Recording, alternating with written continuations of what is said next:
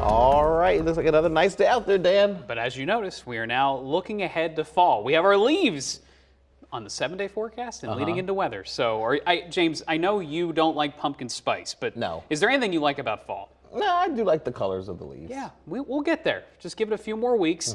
We are starting to see some color over the Appalachian Mountains to our west and southwest. But for us today, let's talk about the sunshine. We've had some morning cloud cover. Still in the valleys, we're seeing some of those clouds popping up over the mountains west of Harrisburg. But this is really the only weather factor today. High pressure is right overhead, leading to more sinking air. And skies like this over Kinzers will be common throughout the afternoon. A lot of blue, just some streaks of white there coming on by with the high wispy clouds, but statewide temperatures at a very comfortable level, even where it was coolest here this morning, now into the upper 60s from Johnstown to State College and Williamsport, 71 in Lancaster, 71 for Harrisburg too, and the dew points. This is very, very dry air, and this dry air now ahead of what could be a coastal system this weekend will play a role. So dry air currently ahead of that system.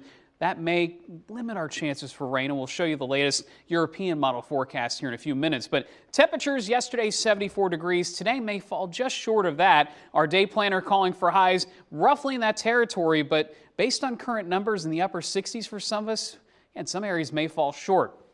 High pressure moving in. As we watch what's left of a front that already moved through, that is going to kind of be the battleground, if you will, to watch this area of low pressure to our south and southeast. So a coastal low forms along the front, but what the models can't seem to agree on is what happens after this low forms. It's slowly taking shape, and then by the weekend, the Carolinas impacted, parts of the Mid-Atlantic. But will Pennsylvania be? That's the question. And will it be named? The National Hurricane Center, no updates as of today. Still an area of watch or concern from their part of things. But again, no true updates yet. Wait till tomorrow and Friday. I think we'll know a little bit more about this system. But in general, today, that's not affecting our forecast. High pressure moving on through.